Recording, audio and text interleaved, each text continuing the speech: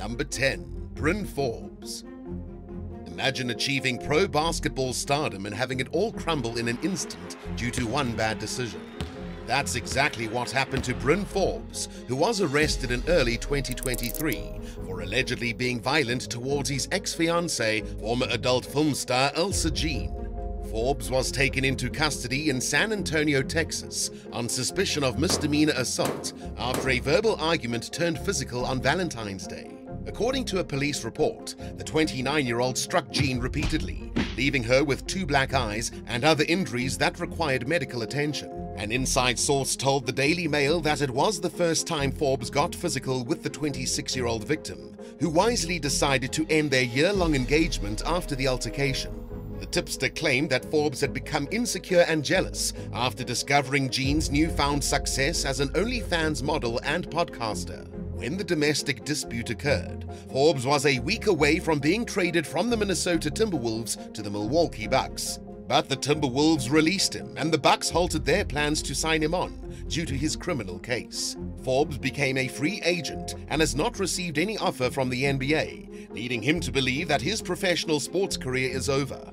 Within a month of his arrest, he had reportedly moved back in with his mother as he faced an uncertain future and a potential career change. In July of 2023, the domestic violence charge against Forbes was dismissed as part of a pre-trial diversion program for first-time offenders. In exchange for his guilty plea, he was allowed to avoid a conviction as long as he followed certain rules set forth by the court for a specified amount of time.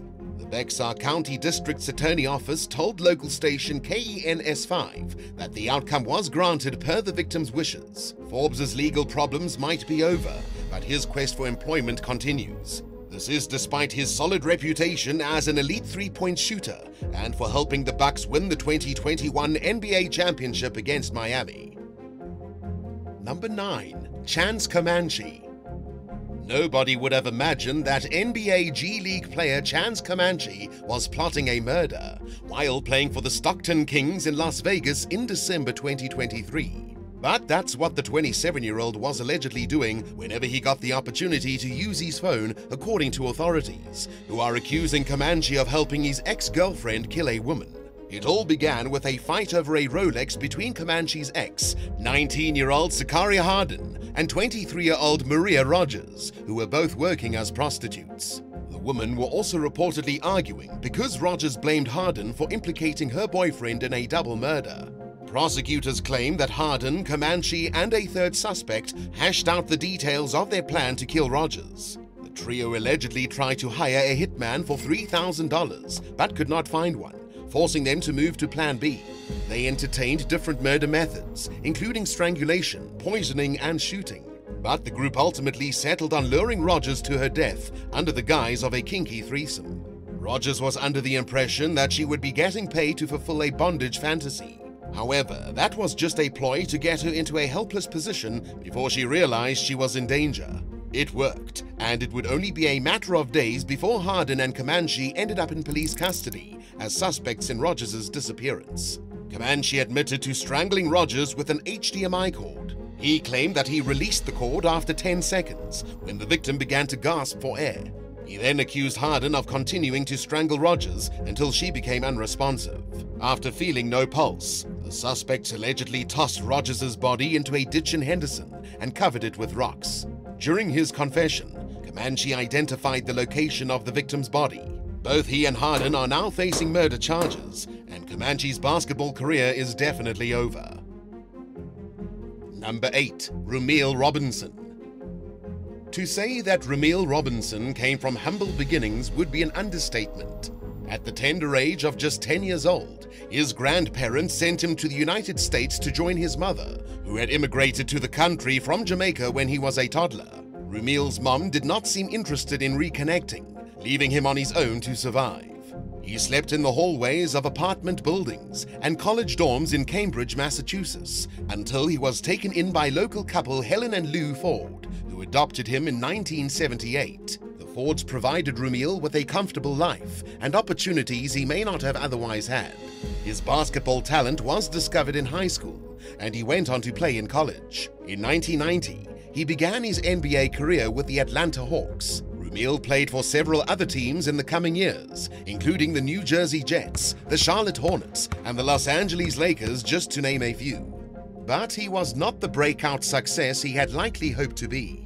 Throughout his 8-year NBA career, Robinson earned around $5 million, significantly less than the league's highest-paid players. He squandered it all on a lavish lifestyle, leaving him penniless and bankrupt by the time he quit playing pro in 1998. Rumiel was in such a bad position financially that he borrowed money from Helen, his adoptive mother, to start a business after he left the NBA. He claimed that he had plans in the works to open a 25,000-acre resort in Jamaica called Harmony Cove. In exchange for the loan, he promised Helen that he would cover the payments and give her $500,000 once the project was finished. Rumiel had terrible credit due to his long-standing habit of living outside his means. He could not get approved for bank loans on his own, so he borrowed $1.2 million with help from the bank's senior loan officer Brian Williams, who accepted large bribes to push the approval process through. The vast majority of the money left over went toward financing Rumiel's lavish lifestyle. Only 5% of the funds went toward legitimate business expenses, and Harmony Cove never came to fruition. By 2006, lenders had caught on to his shady activities, and they wanted their money back. In 2007, Helen lost her home of 40 years to foreclosure. She spent the next 6 years in a small apartment while she worked to get the house back.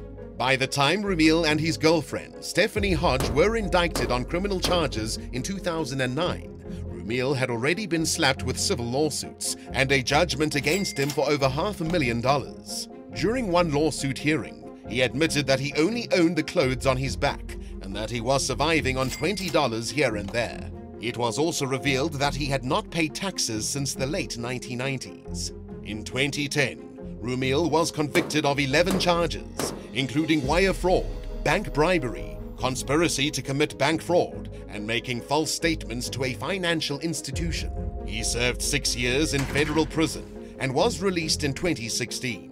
Since then, though, he has remained largely under the radar, with even the media unable to track him down for comment. Number 7. Javaris Crittenton. In August 2011, 23-year-old Washington Wizards point guard Javaris Crittenton mistakenly shot a 22-year-old mother of 4 named Julian Jones in Atlanta, and unfortunately the victim died during emergency surgery. According to law enforcement, Crittenton accidentally shot Jones while aiming for someone who had robbed him several months earlier. The FBI arrested him a week later in California as he attempted to board a flight to Atlanta. He maintained his innocence and was released on a $230,000 bond. In 2013, Crittenton and his cousin Douglas Gamble were indicted on 13 charges relating to Jones's death, including murder and participating in gang activity.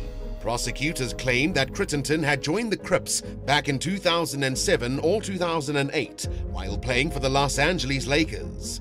His intended victim, Trontavious Stevens, was a member of the rival Bloods gang. The murder case was still ongoing in early 2014 when Crittenton was arrested on drug trafficking charges. He and 13 other defendants were accused of operating a drug ring that distributed multi-kilo orders of cocaine and hundreds of pounds of marijuana. In 2015, Crittenton pleaded guilty to voluntary manslaughter and aggravated assault. He was sentenced to 23 years in prison, but the term was reduced to 10 years in 2023 after Crittenton struck a new deal with former District Attorney Paul Howard. As part of the revised punishment, Crittenton was required to prove to Howard that he had changed his ways and that he was a good role model. The 35-year-old was released in April 2023 after serving just 8 years. News of Crittenton's release came as a shock to Jones's family, who were unaware that the DA was in talks to renegotiate the convicted killer's sentence. As part of the new sentence, he is required to serve 10 years of probation. Current District Attorney Fannie Willis tried to stop the deal from going through, but a judge ruled in favor of the new sentence. The victim's loved ones were understandably outraged by the news, especially after being kept completely in the dark about it and learning about it through the news like everyone else. Number 6. Keith Damon Appling. Keith Damon Appling's NBA career came and went with little fanfare. His time on the court was limited to playing for Orlando Magic between 2014 and 2016.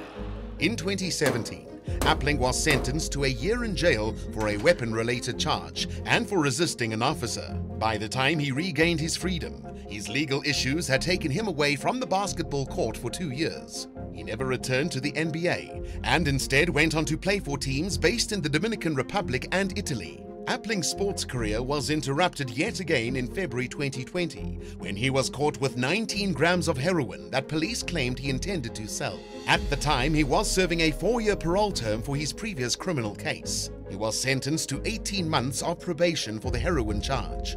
The wayward athlete landed in even more trouble in 2021 when he was accused of fatally shooting a 66-year-old Detroit man named Clyde Edmonds. According to news reports, Edmonds was married to the first cousin of Appling's mother. However, the circumstances surrounding the crime remain unclear to this day. Appling was charged with murder. His girlfriend Natalie Bannister faced lesser charges in connection with the case. Shortly before the case was slated to go to trial, Appling reached a deal with prosecutors.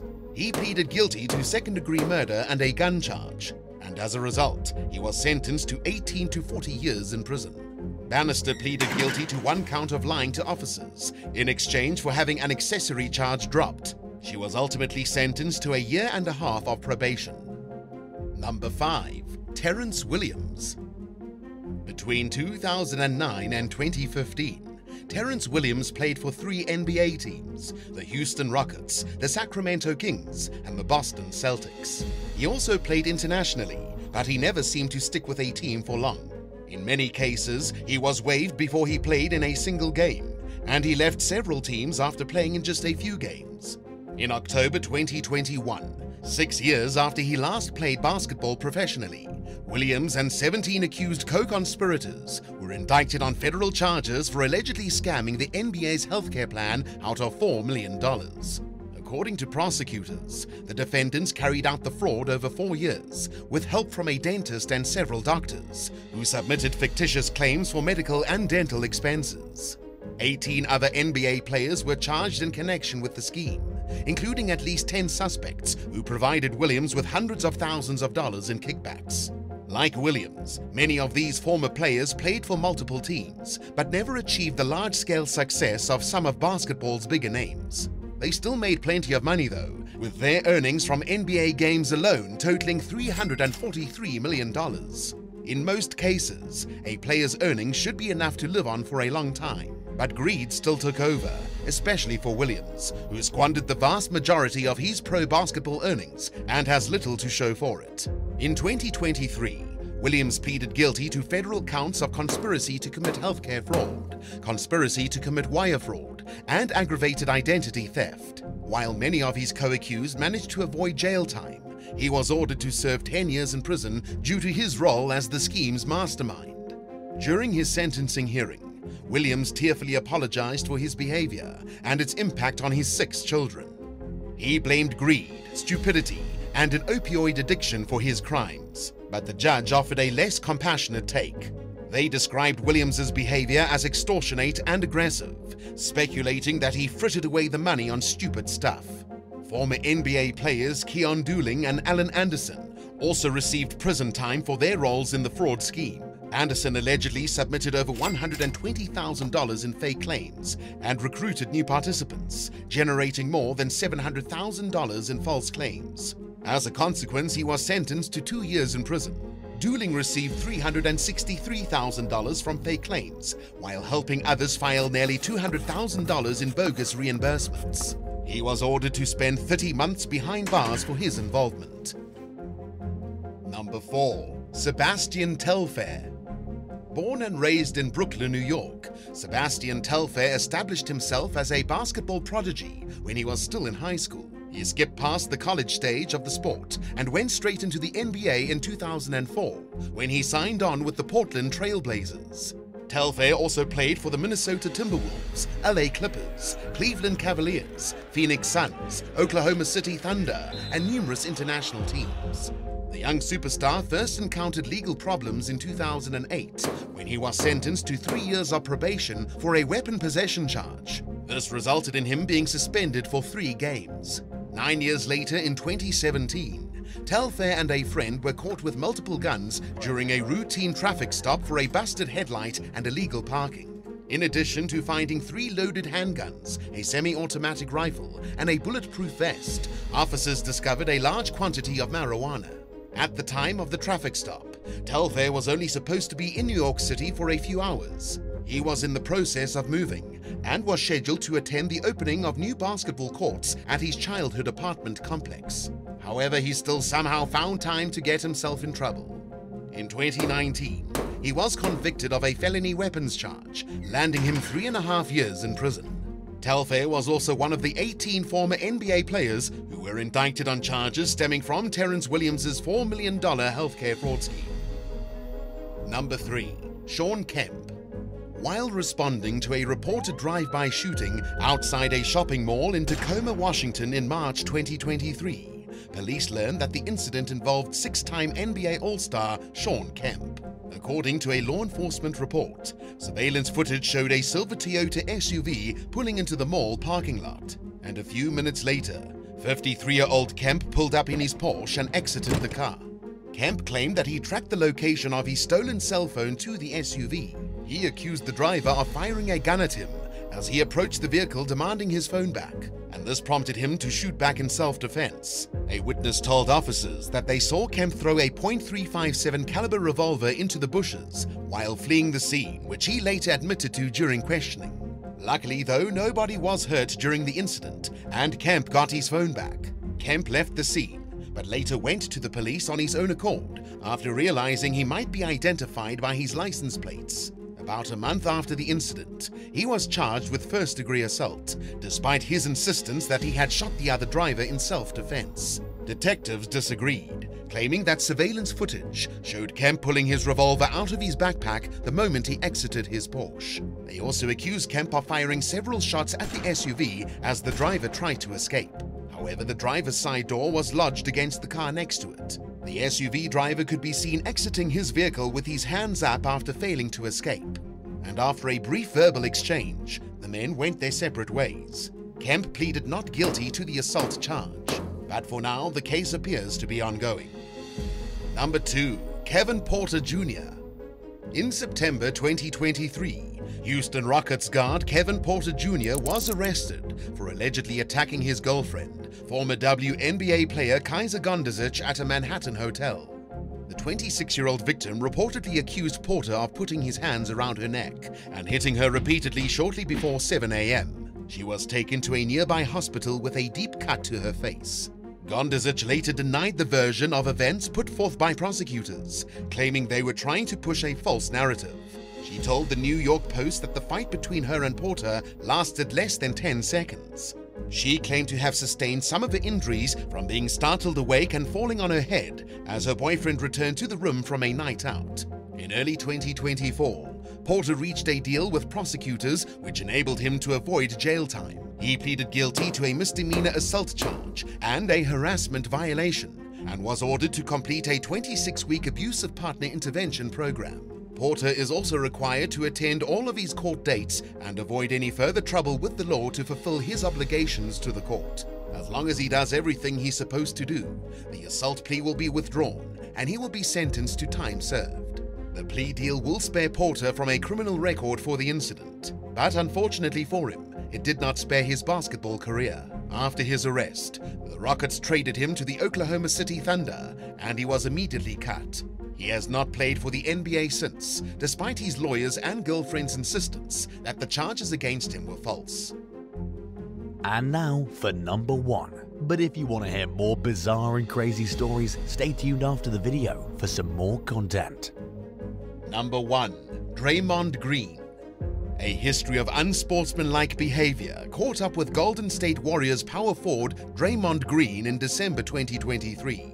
The 33-year-old was suspended indefinitely for striking a member of a rival team during the game. The Warriors and the Phoenix Suns were in the third quarter when Green allegedly hit Sun center Jusuf Nurkic in the face. Green was taken off the court, marking his 18th time being ejected from a game in his career. He later told NBC Sports that it's not in his custom to apologize, but that he was making an exception in this instance because he did not mean to hurt Nurkic. While the incident did not sound like a big deal to Green, Nurkic seemed to take it a little more seriously. Speaking with reporters, he said that he does not know what's going on with Green. He followed that up by saying that it seems like he needs help. Nurkic further stated that he was glad that Green did not try to choke him. In a statement, the NBA said Green will need to meet certain league and team conditions before he will be allowed to play a game. Warriors coach Steve Kerr said that the team needs Green and that he needs to figure out a way to keep his poise so that he can be on the court for his teammates. Just months earlier, in April 2023, Green was kicked out of a game for allegedly stomping on the chest of Domantas Sabonis during a playoff game against the Sacramento Kings. And back in 2016, Green was fined $25,000 for kicking Oklahoma City center Steve Adams in the groin. As of February 2024, the indefinite suspension remains in effect. 10. Violence against the pregnant.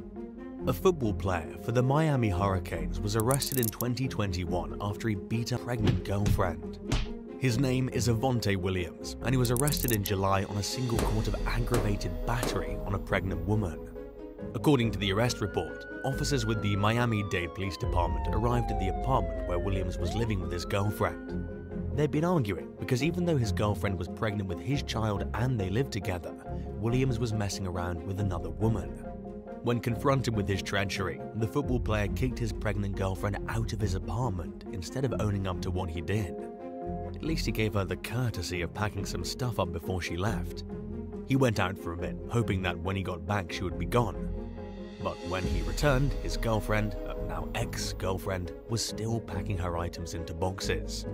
He was so mad that he grabbed her by the hair and started throwing her around. He then dragged her outside and threw her on the ground, and that was when the neighbors called the cops. Williams was ranked the top safety in the 2020 class. But after it came to light what he'd done, UM's athletics department dismissed him from the football program. He was also suspended from all team activities. In other words, he can look forward to never being a sports star ever again. 9. Bad volleyball players. 2 women's volleyball players for FAU walked into a fitting room at Macy's retail store in Boca Raton back in 2017.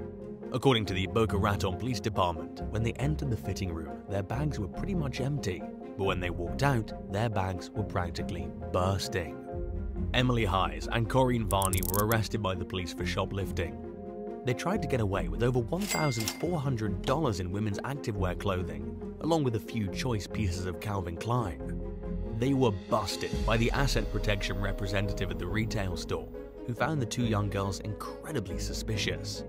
They were carrying bags that were too big, they were acting dodgy, and they were clearly stuffing clothes into their bags while in the fitting rooms. The young women were arrested and charged with grand theft, then kicked out of Macy's forever. But all these years later, the horrible mistake of shoplifting hasn't completely ruined their lives. In fact, it actually looks like getting caught helped to push the young women back on the right path. 8. Spitting on the fans. UCLA basketball player Mac Etienne got in some big trouble in early 2022 for allegedly spitting on fans during a game. It's important to note the fans were from the rival team. It was still a pretty unsportsmanlike thing to do. It happened after his team lost to the University of Arizona at the McKale Center in Tucson. After he lost, as he was returning to the locker room, he started spitting on the fans. Then, once he was in the locker room, the university police officers detained him for assault with the intent to injure, provoke, or insult another person. He was arrested and taken away, though the police never put him in handcuffs. It's a weird situation, and one that's still ongoing. As of right now, Mac has pleaded not guilty to what became a misdemeanor assault charge. The case will probably be going on for the better part of the rest of 2022. 7. The 2006 murder of Brian Patter. In 2021, an arrest was finally made in the case of Brian Patter, the murdered football player for the University of Miami. He was shot to death almost 15 years ago outside his apartment building in 2006. His murder had gone unsolved ever since. But now, police in Miami have finally confirmed that it was Rashawn Jones, Brian Patter's teammate from between 2004 to 2006, who did the killing. According to the detectives on the case, Brian, just 22 years old at the time and an NFL hopeful, was walking from his car to the staircase of his apartment building on November 7th. As he approached the building, he was shot in the back of the head. It was brutal, but at least he didn't feel any pain. There was no suffering or even fear. He was just walking, and then he wasn't alive any longer. After the murder, Brian's family was in disarray, especially because they had a pretty strong hunch that Rashawn Jones was responsible. But the police failed to put the evidence together that they needed to make an arrest. It took them a decade and a half to finally build up a case against him. The case basically consisted of phone records, a ping from a cell phone tower placing him at the scene of the homicide, and an eyewitness who identified Jones in a lineup. 6. A homeless man with a knife. Celia Barquin Arozamena was a star college golfer from Spain who met her untimely end while playing around near her campus in Iowa. It happened back in September of 2018. Celia was finishing her degree at Iowa State University and was one of the best golfers in school. She had been working toward joining the Pro Tour and was almost certainly guaranteed a spot. But on Monday morning, when she went to play her round alone, she ran into somebody she'd never expected. A homeless man had wandered onto the golf course with a knife. He stabbed Celia to death and then chucked her body in a pond. Her corpse was only discovered when another player found her abandoned golf bag and followed the trail of carnage. A man named Colin Daniel Richards, just 22, and already known to police for his history of violence, was arrested shortly after and charged with murder. According to investigators, Richards had an urge to kill a woman. That was his only motive. He'd wandered out from his homeless encampment near the golf course until he stumbled upon Celia, who just so happened to be in the wrong place at the wrong time. 5. Murder at a gas station. A former football player for the University of Georgia has been charged for a brutal shooting death that happened in March of 2021. His name is Akil Nasir Crumpton, and he was the wide receiver for the Bulldogs in 2017 and 2018. But in 2022, he was arrested in Philadelphia for murdering a gas station clerk. Crumpton walked into the gas station dressed entirely in black and holding a handgun. He simply walked to the counter of the racetrack gas station near the outskirts of Watkinsville and shot 23-year-old Elijah Wood to death. It was cold-blooded murder. Sadly, this is a tragic example of a promising career going straight down the toilet. Crumpton had earned himself All-State and All-Catholic honors while playing football at his high school. Then he played in college in California before being transferred over to Georgia. He remained relatively successful until 2021, at which point he dropped out and didn't graduate. After he left school, he became a murderer. We still don't know why he shot Elijah. He didn't even know him. Elijah was working graveyard shift by himself when Crumpton walked up and shot him for no reason. In the security footage, you can see him committing this crime, walking back and forth a few times in the store, and then leaving without taking a single thing. It's been devastating for Elijah's family, especially since it all seemed so pointless. 4. Basketball star turned murderer. Tashawn Hightower was the Tulane College basketball star who turned into a murderer. The 22-year-old was arrested in April of 2020 on a homicide charge. Up until the murder, he'd been leading the Green Wave in scoring and had recently been declared for the NBA draft. But his dreams of stardom were shattered on April 8th when he got involved with a group of people who committed a homicide in Stockbridge, Georgia. The victim was Devontae Anthony Long, dead from gunshot wounds after he was caught in a violent confrontation. According to reports, Tashawn was with a group of 6 men, including his brother, when they confronted Devontae. Devontae had apparently pistol-whipped one of Tashawn's friends, and the confrontation erupted in gunfire. It's unclear who exactly pulled the trigger, although Tashawn's lawyer claims it was his brother. Whatever the case, and whoever pulled that trigger, all 6 men were involved in the murder and they're all going down. Hightower was immediately let go from his team and skipped over for the NBA draft. He was just over 1 week away from getting into the NBA, and he blew it to commit a murder. 3. The bizarre story of Nigel Brannon.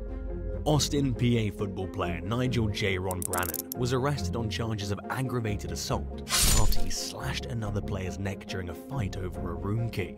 It happened on July 22, 2021. It was about 7 o'clock at night in the University Landing Apartments. The victim and the football player, who happened to be roommates, were looking around for Brannon's key. The key had seemingly got lost, and Brannon wouldn't let his roommate leave until it was found. This turned into a really violent argument, at which point Brannon pulled out a knife. When the man tried to leave the situation, Brannon slashed him across the neck and cut his wrist. Luckily, the victim was able to fight back, push Brannon out of his way and sprint out the door. About 6 minutes later, the victim flagged down a Clarksville police officer and reported what had happened. He required stitches to his neck and had to get the deep laceration on his left wrist sealed. When the police asked Brannon what had happened, he said he was angry because he thought his roommate stole the key to his room. It proved to be a pretty terrible decision for Nigel. He was suspended from the team and things spiraled from there. Shortly after this incident, on November 1st, he was discovered dead in Oklahoma City. According to the police, he was inside a vehicle with a man named Paris Tolver conducting illegal activity. Something went wrong between the two men, and Paris pulled out a gun and shot him. The ex-football player was killed, and Paris was booked on first-degree murder.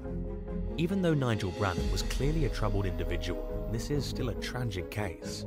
He was a rising football star with a promising future, and it all started spiraling down the drain the moment he let his anger get the better of him and picked up that knife.